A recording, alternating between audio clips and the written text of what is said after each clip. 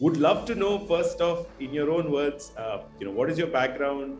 Where are you, and what's your journey been like?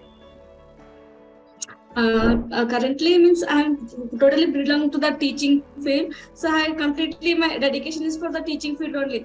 Then after marriage and career back, I thought like that why I have to go for that only, because in to be a teaching field we need to prepare for the NET and SET exam. I tried once and two times.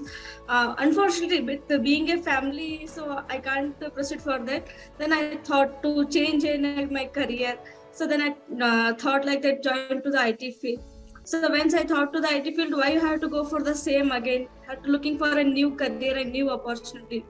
When I'm looking for a new opportunity, once I saw the ad in a web, so then I'm looking for this, and what I getting, then I joined for the course. Wow, brilliant.